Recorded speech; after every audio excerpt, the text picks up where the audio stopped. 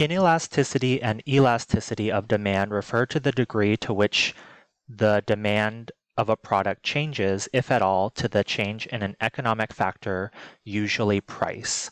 Take, for example, prescription drugs. The demand for these will still be high even if the price increases because many people need them in order to survive. When a product's demand does not change much with its price, we say that it is inelastic. Examples of inelastic products include prescription drugs, utilities, and tobacco products.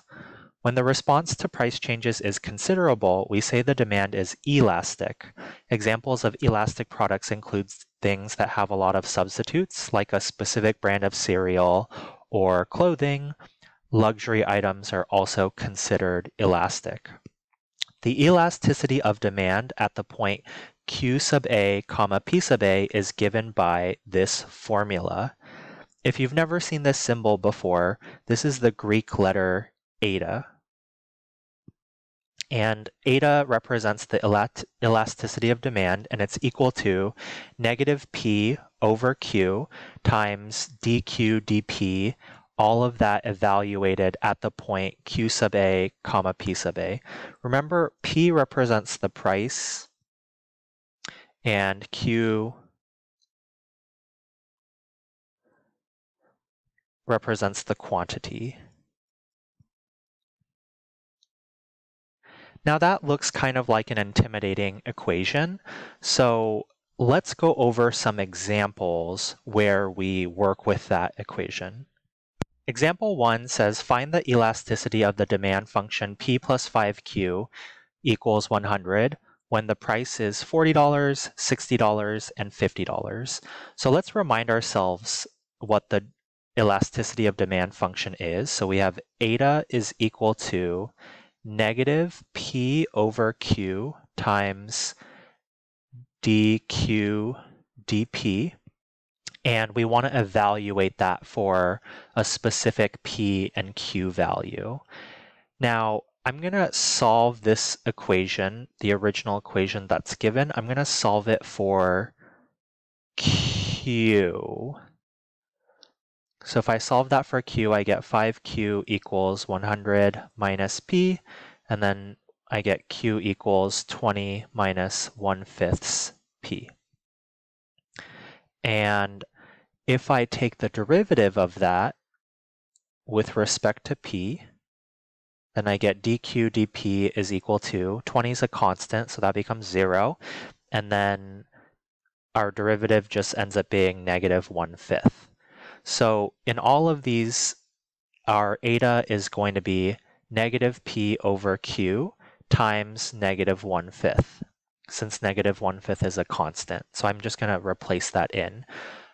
So for all of these parts A, B, and C, we're just going to plug in the price, which is $40, $60, and $50. We're going to plug that into the P here, and we just need to figure out, like, for example, when the price is $40, what is the quantity going to be? And we can figure that out by plugging it into that equation.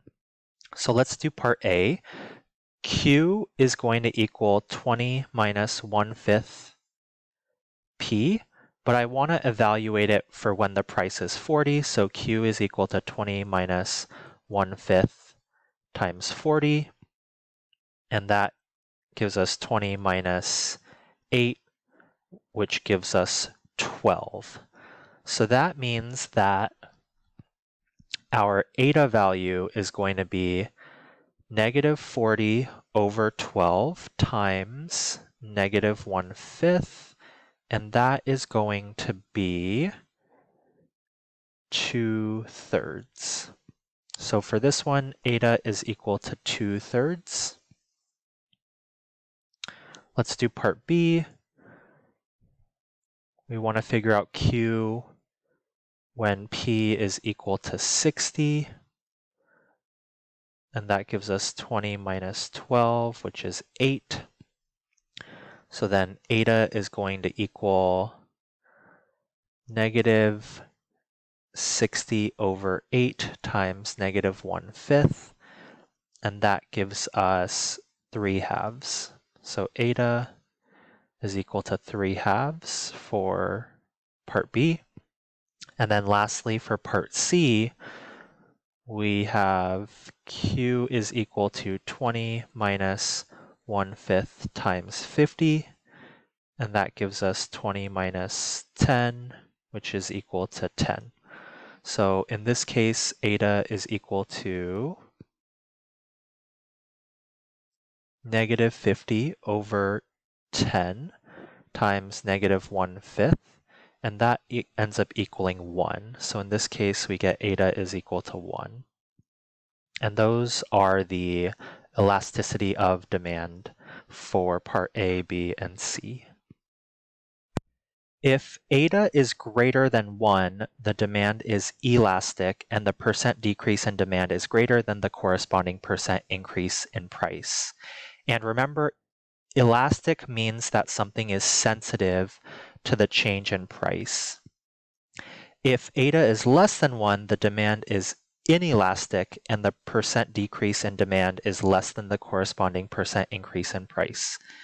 If eta is equal to 1, the demand is unitary elastic, and the percent decrease in demand is approximately equal to the corresponding percent increase in price.